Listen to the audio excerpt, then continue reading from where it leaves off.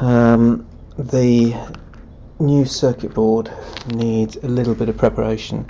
It looks great, but what I found with these is that the little copper pads that you're soldering onto, they don't seem to want to take solder very well as is. So I'm just going to scrape the surface of these again with the top of the craft knife just to get rid of any oxidation that's on the top, and then I'm going to put a blob of solder on each of these pads before I put the thing in. That way it's going to be a much easier soldering job to get the circuit board held down into place. Each of these pads, just a few scrapes.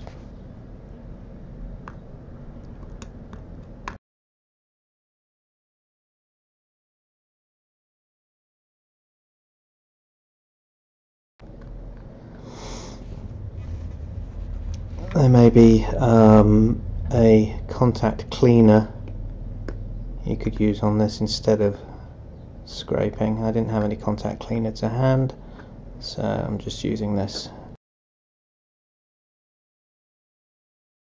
The pad and apply the solder. That's a pretty large blob there, actually didn't need that much. That's better.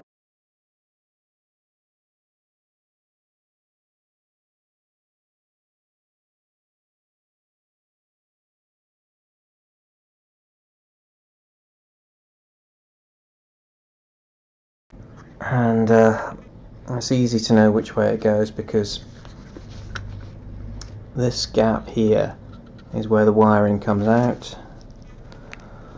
The wiring is actually labelled here. You can't see that very well. Let's try and bring it into focus a little bit, shall we? Okay, on there you can see ground, V plus and rev is what it says on that. So those go at that end. So I place it into position, making sure we've got all the wires as far out of the way as we can. Let's put all of these out as far to the sides as we can get them.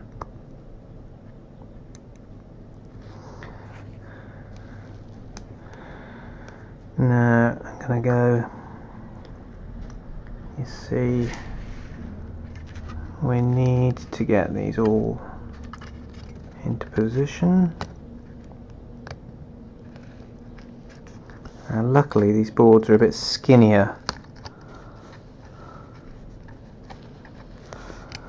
than the original boards, so you've got more room to maneuver some of the bits at the side. Okay, I think I'm more or less clear there. So I'm in under the two tabs at the end.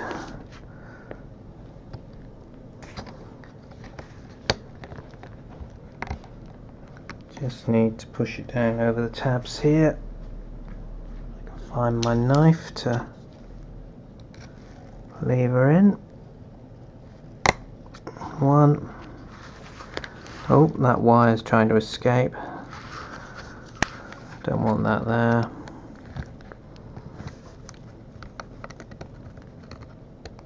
Want it to be there.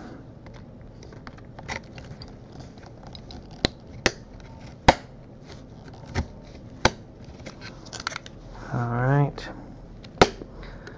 And push.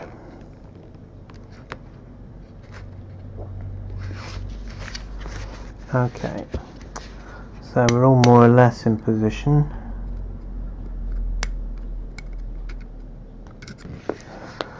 Now we just need to put the wires roughly where the tabs are.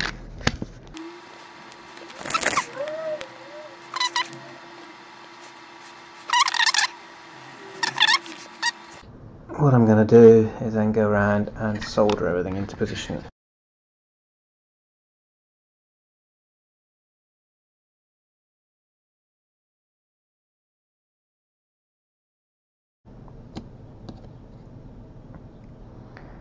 That seems to be fine.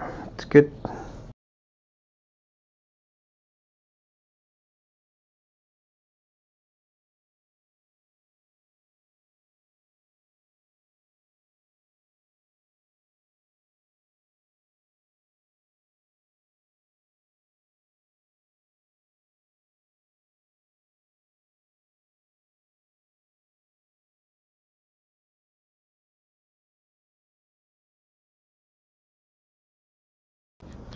So we've now got the new circuit board into position, all the things soldered into place.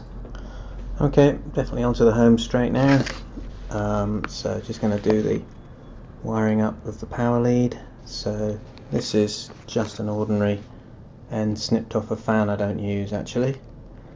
And on this one, black is ground, red is the positive voltage, and the white on this one, often yellow on some, is the RPM sensing signal.